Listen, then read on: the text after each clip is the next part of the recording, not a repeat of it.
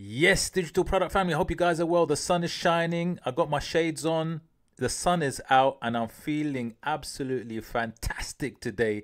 But guys, let's get busy. Let's get some work done.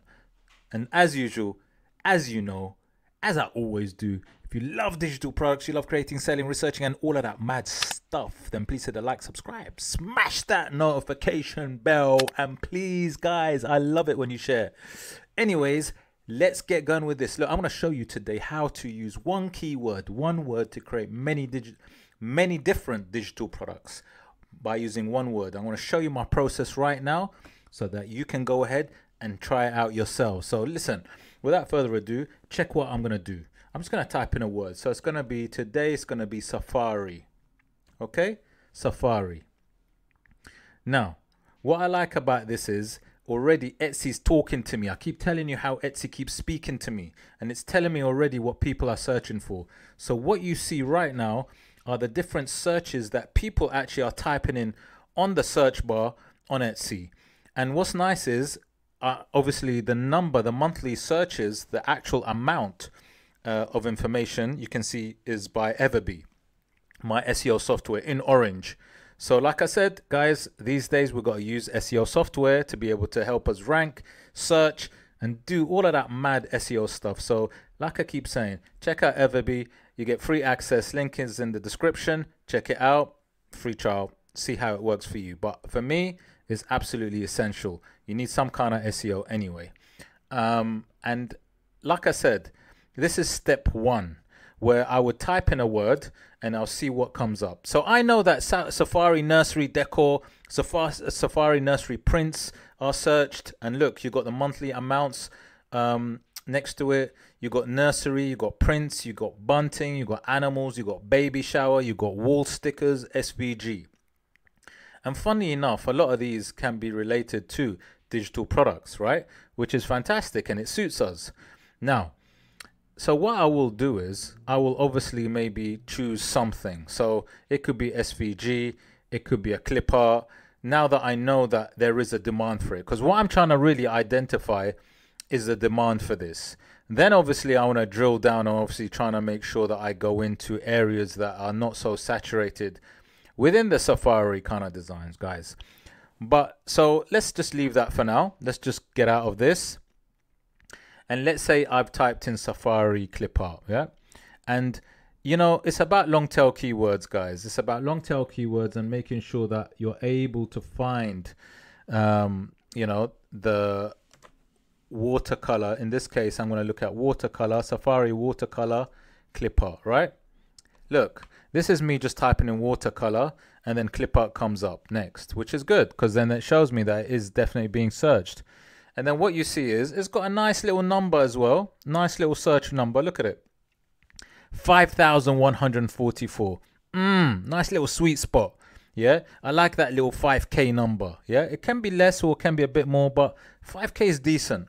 So that means what it's telling me is that the competition's not too hot and I can get in there, which is what we want to do. We want to get into a niche without too much competition, because look, EVERBEE gets real busy sometimes. It gets real crazy and we don't want to go in somewhere where we can't even get ranked, right? It's pointless. It's a waste of time. So, you know, what I would tend to do is I would start looking around and seeing what these clip arts look like and obviously get a feel and an idea about how well they're doing. Obviously, I'm going to go back to EVERBEE right now and I'm going to do some bit more product analytics, where I would just want to see, do these things actually make money? Can they make money? So what I would tend to do is I would go to product analytics, again using EVERBEE. I would start doing a little bit more research. Now listen, it's quite a few points to this in terms of the process. Me personally, I like to filter because I like to see what are the new listings, relatively new, so 1 to 3 months, let's say.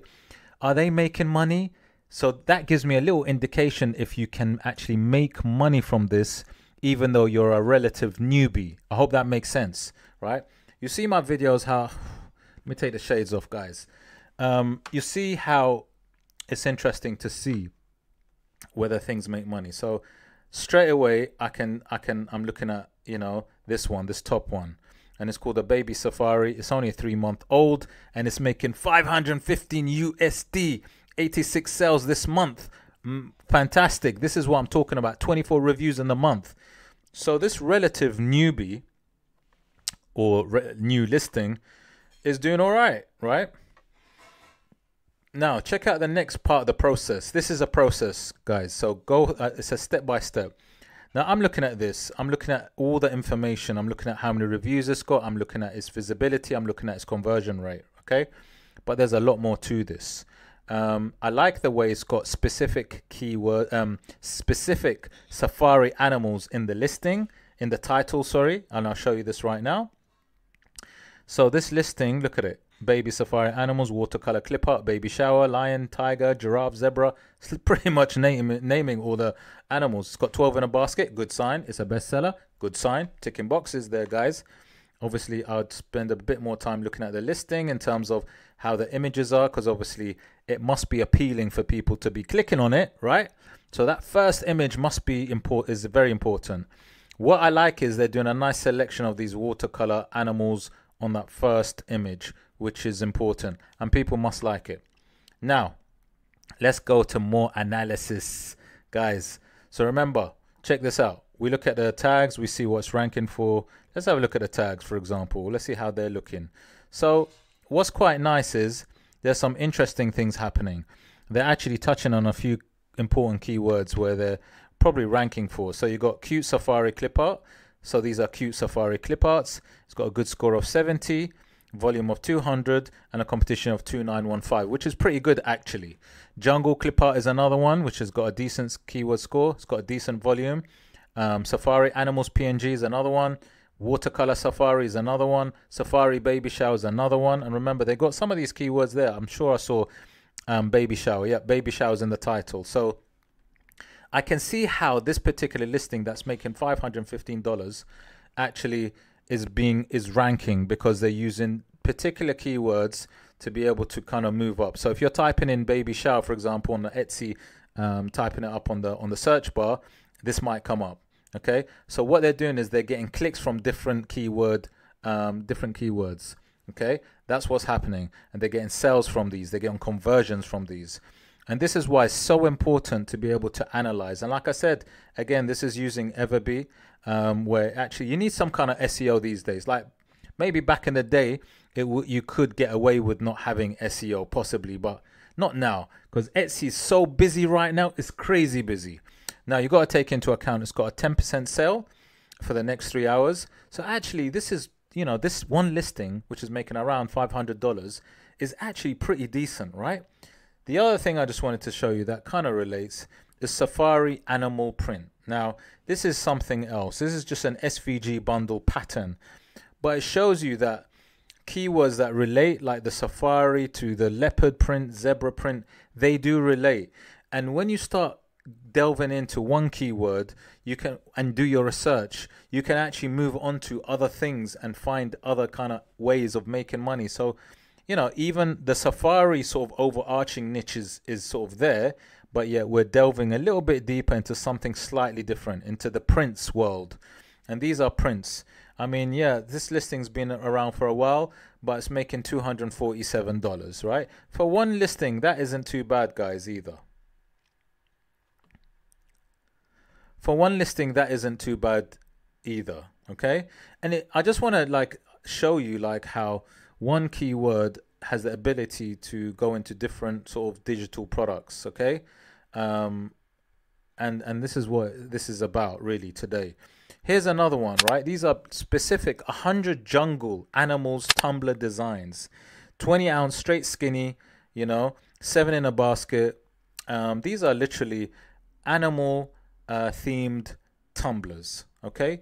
Animal themed tumblers. So it's basically, they've said jungle animal theme. So if we just look a little bit, you know, you got the giraffe there, you got the parrot there, flamingo there. I mean, there's a few others apart from just there's a fox, not really safari. Bear, not so safari. Yeah, tiger, yes. But you know, they're trying to, you know, rank for, and it's quite nice. These are quite nice, really nice, cool designs.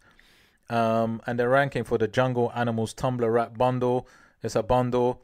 So this is another product, if you like. This is in the tumbler niche product that has the element of safari as well. So it just shows you. And how much would something like this make? Again, this is making, let's have a look. This is making approximately $319, pretty good for a 3-month-old listing, right? That's not too shabby, guys. A 3-month-old listing making $309. That's pretty good. It's got 7 in a basket. It's got 70% sales, so you got to take that into account. But it's quite nice, right? It's quite nice. And again, it touches on the kind of safari idea, right? So the word safari, you can take it, extract it, and then use it in other things. So what I'm trying to say is it's about reverse engineering. You don't create a design and then see if there's a demand for it. You literally have to find the demand and then create a design around that demand, okay? Or for that demand, should I say. Now, so that's another product, if you like. Here's a different product, right? This is like these sippy cups. I can imagine these being popular. This is, again, this kind of baby safari, cute safari animals. I think the cute safari animals was quite a good one to kind of do, because that seemed to be quite a unsaturated, particularly unsaturated part. And again, these really beautiful designs for sippy cup wraps. I think sippy cup wraps is an interesting one. This is a bestseller. It's got 20 plus in a basket, so it looks like it's quite popular. And let's see how much this is making. This is making, guys, approximately $207, okay? Oh, massive amount. But guys, look, it's a numbers game. It always has been. In terms of Etsy, it's about numbers in listings, as many listings as you can. So if, say, for example, Safari was your overarching niche, let's say you creating products, digital products around it, you know, then you know, this could work. So this is another product that I just wanted to touch on just to show you. And again, this is not like, these are PNGs. These are digital products, right? So you get a digital download. Pretty cool, easy, right? Next digital product in the Safari, if you like, niche, right? Check it. This 50 animal print digital paper bundle. I tell you what, these can be quite popular. You know, digital papers maybe traditionally might not make as much as let's say tumblers possibly, but this bundle, 50 digital papers, 12 by 12 inch, 3600 by 3600 pixel deep, 300 dpi. You know, these leopard prints, to be honest, I see them, tiger, leopard prints, zebra prints. I see these actually quite a lot, even on tumblers, right? When you see a bundle of tumblers, I see these all the time. They've added a bit of cowhide, not exactly safari, but you know, it kind of makes sense why they're doing it, because that's quite popular, and it is supposed to be animals bundle. But yeah, this is another interesting one. See, it's another angle of digital products, but within the, if you like, the safari niche. Yeah, 15 in a basket. So let's see how much this is making at the minute.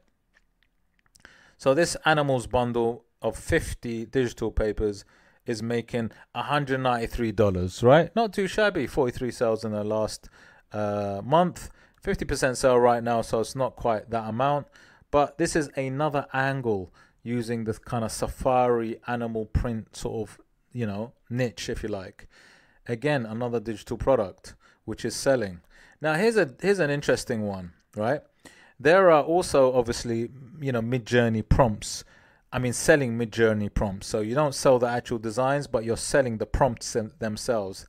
And also there are things like, if in this case, you know, you get illustrations, safari animal illustrations. I can imagine you can create safari animal illustrations. I mean, these are storybook illustrations with 110 Midjourney prompts, but also there are prompts for animals like this one, which you could sell. Okay, so it's quite interesting because this is a different kind of concept.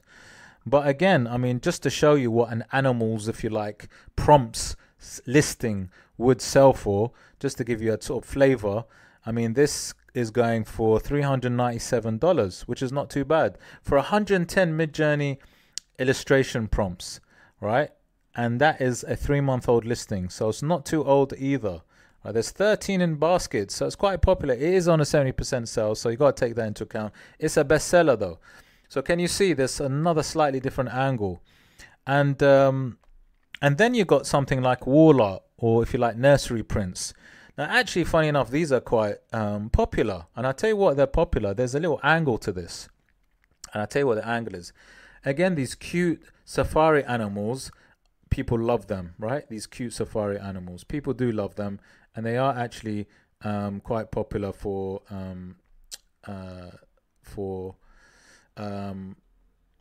Etsy. But the thing is, see, these are prints, but obviously you could do printables, if you like, sell them as printables.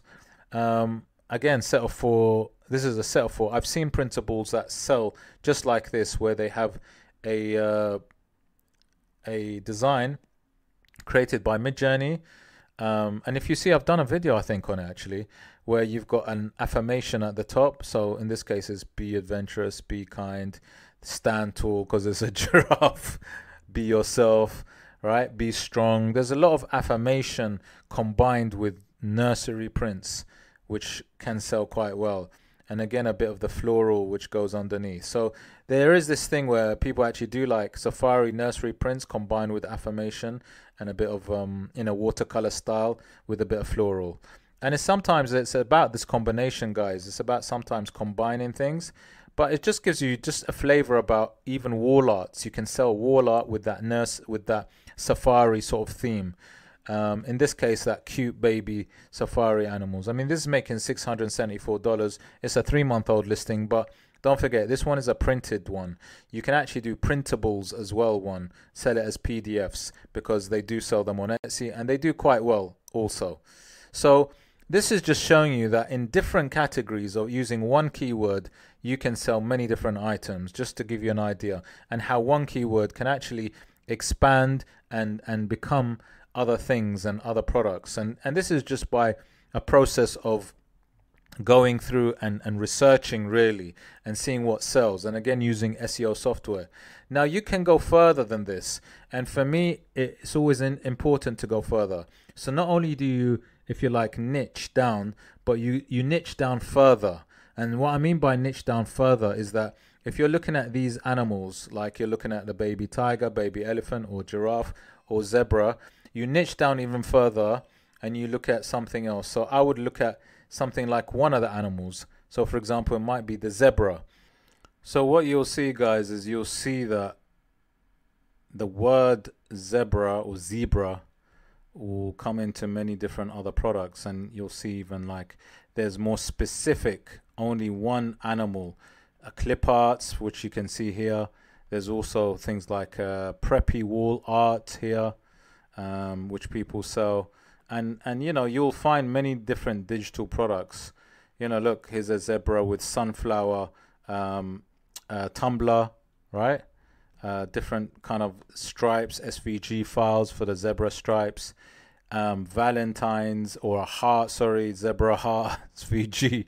Here's another tumbler wrap. So it's very interesting how things can actually drill down further and further and further until you sub niche. Obviously, you want to just double check and make sure that they are actually something that you can get into. So for example, this is obviously 5,866 results. So in terms of results, that's pretty good.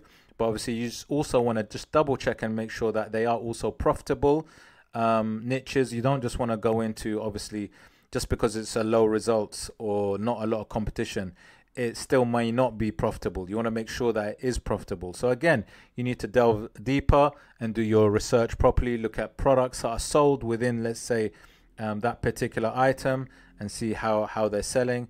And that's really a process, one process of using one keyword that you can sell with different products, and actually go further and sub niche even more to look at other different products. So guys, I hope you found value with this video, just to give you an idea of a particular strategy or a process of finding particular digital products. If you did find value, don't forget, please hit the like, subscribe, smash the notification bell. Don't forget, check out all the links in my description. Look at my SEO software. Look at the videos that come in the next. And guys, I shall see you on the next one. Take care.